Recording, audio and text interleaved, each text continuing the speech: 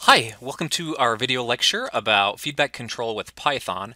Today we're going to be talking about transfer functions using Collimator, and we have officially started Module 2, which is going to be focused on automation and more specifically feedback control using PID loops. In our previous module, Module 1, that was focused on dynamic simulation, we developed a model for a gravity-drained tank.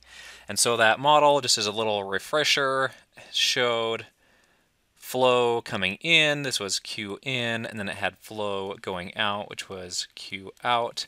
And then we calculated the liquid level and the volume in the tank using a simple differential equation. So in reality, it's pretty difficult to specifically set a flow rate. And in reality, what you would have is instead of being able to set the flow rate directly, rather you need to set a valve position. So you have some kind of valve that you're turning. You set the position of that valve, and then the flow rate is proportional in some way to the position of that valve. So today we're going to focus on adding a transfer function to model the dynamics of the valve. So if you change the valve position, you wouldn't expect the flow rate to change instantaneously from one level to another. Rather, you would expect that if it's like an automatic control valve, you might set the position, change it from 20% open to 40% open, for example, and then it's going to take the valve itself some time to open, and it's going to take the flow itself some time to change from one flow to another. So we are going to be developing a model here for this valve, and our input to this model is going to be L, or would be our lift or our valve position. All right, and so we're going to use a transfer function model. So specifically, a transfer function model is a pretty simple model that if this is time, if we made a step change in the lift or the valve position, we can make that step change pretty much instantaneously. If it's like a digitally controlled valve, for example, you can change the command signal on the valve going from 20% to 40%. But then we would expect one way that we can model the valve or approximate its behavior is if here is our Q or our flow on that same time scale, we might expect to see our flow do something like this. It would go from a steady state, then once the valve position is open, we'd expect the flow to be gradually increasing and then ultimately level off at some rate. So a transfer function model, it helps us to approximate this kind of behavior using a couple of parameters. So the first parameter is called the gain, the process gain, and we're going to be using just what's called a first order transfer function, or the simplest kind of transfer function. So this gain K is equal to the change in output over the change in input. And in our specific case, it's going to be the change in flow rate over the change in lift or in valve position. So here is, this is the change in our flow rate, and this is the change in our valve position. So the gain just tells us, this is delta Q, okay. The gain tells us how much we would expect for Q to change proportionally to a change in our valve position. The other parameter is going to be called the time constant, or tau. And tau tells us how fast this is going to change. And typically tau is approximately 63.2%. It's the time that it takes, sorry. Tau is the time that it takes for the output to change 63.2% of the way to its new position. So let's say that's about here, that 63% mark. So tau, and there's more theory that goes into this, which I'm skipping over, but tau tells us something about how fast the process changes. So A tau, like a really small tau, means that we have a fast process and we'd see it change faster. Whereas a large tau tells us that we have a slow process and it would change even slower than this. All right, so tau is our process time constant.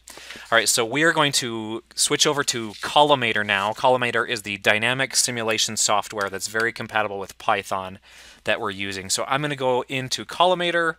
I just do this through my web browser, and Google Chrome is my browser of choice. So I'm going to show you Collimator. Again, if you haven't been following the lectures, Collimator is our... Oh. All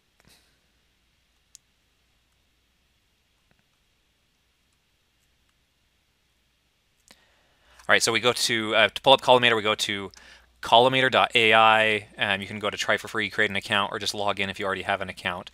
This is the model that we had previously from our previous modules, and this is a Python script, and that just gives us that simple model that the change in volume with time is just Q in minus Q out. Then our Q out is a function of the tank height. All right, so I'm going to go back here. So previously we've been making this assumption that you can just switch the flow rate instantaneously, and we know that that's not physically possible. So we are no longer going to assume that we can do that. Rather, we're going to assume that we can make a step change in the valve position, and it's going to experience some kind of gain and some kind of lag. So we'll assume that this valve is measured, this valve position is measured in percentage, and it would go from 0 to 100%. So we are going to put in a transfer function model here. So I'm going to give my transfer function model a gain. This gain goes in the numerator. I'm going to give it a gain of 0.1. And what that's telling me is that I would expect for my flow through the valve to increase by 0.1 multiplied by whatever change I made in my valve position. So my flow rate varies from about 0 to 10 meters cubed per minute. My valve position goes from 0 to 100% open.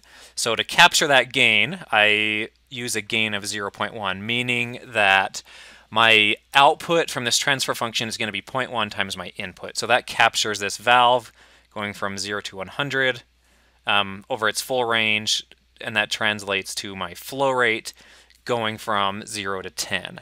So here in the denominator, this first position in the denominator is where I enter my process time constant, and I'm going to assume a process time constant here of about 1 minute. So I'm just going to keep that the same. So this means that if I make a change in valve position, it's going to take about 1 minute for the flow rate to get 63% of the way to its new flow rate. So let's just look at how this happens. So previously we were assuming that you could just make this sharp immediate change in flow rate. Now we're going to look at how this flow rate might really change. So I'm going to change the name of this transfer function to be Qin, so that this will tell me, I can put a scope on it and I can see how the valve position, or how the flow rate really changes the valve position. Okay, I've said a mouthful. We have if I click back here on the blank spot, I can look at my simulation time. Let's just simulate this for 10 minutes. And what I want to do is I want to make a step change in valve position at time t equals 5 minutes. And I'm going to say let's go from 20% open to 40% open. And let's see what kind of an impact that has on my valve position. I'm going to give my tank an initial volume of 10. This won't matter particularly because we won't be looking at that part of the model just yet. All right, so let's run this and see how, when we introduce actual dynamics into our valve, how that affects the flow rate. Okay, so here's my flow rate, Q in. So you can see I go from 0. I reach this first steady state. Remember, my valve position was 20. That does reflect in eventually having a flow rate of nearly 2. We haven't quite reached steady state. So now I look at my valve position. I make that step change at t equals 5 minutes. And my flow rate does not instantaneously change anymore. Rather, it takes a little while to get up to its new flow rate of about 4. And as you can see, if we look one time constant, after we make the step change, that's here at t equals 6 minutes, we should see that our new flow rate is about 63% of the way to its final steady state. All right, in the next video lecture, we're going to actually look at how do we control this. Let's say we do want to be able to directly control what our flow rate is. We're going to add a PID controller, a feedback, one of the basic feedback controllers to our system so that we can directly regulate our flow rate using commands from a control system.